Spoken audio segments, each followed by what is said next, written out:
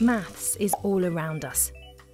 It's almost impossible to think of something that isn't made without the help of mathematics. Buildings, transport, technology, medicine, even clothes and food all rely on numbers, measurements, and sums. One mathematical number that we find everywhere around us is pi. Not that pi, this one.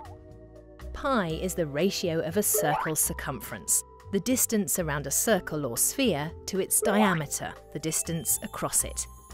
The circumference divided by the diameter is equal to pi.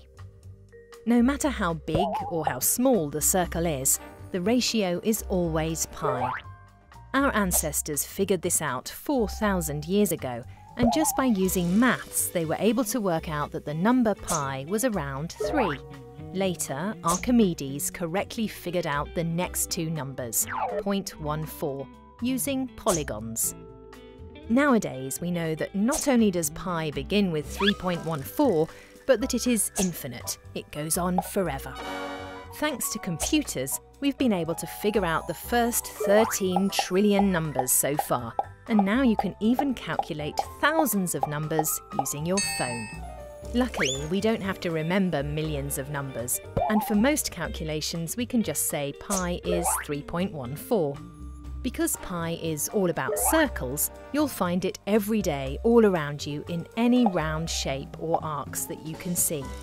In your eye, the money you use, a rainbow, the ripples in water, or the bend of a river.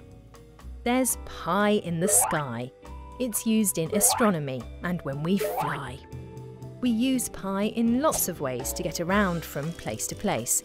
In the satellite systems that guide us, working out the speed we're travelling at with a speedometer, and figuring out the correct size for the tyres on a car or even your bike.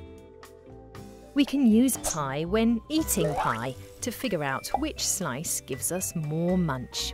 Pi is even present right this minute as you watch this. It's used for improving the video signals in your home, and because it's used in measuring waves in light, sound, electronics and computers, it's right here on the screen. Although we don't need to remember all the numbers in pi, some people like to learn them just for fun. In 2015 in India, Rajveer Meena sat for 10 hours wearing a blindfold and remembered 70,000 digits. So whether it's pie in the sky, pie in your eye, or pie in your pie, pi is a part of our everyday lives. Proving again that maths really is all around us.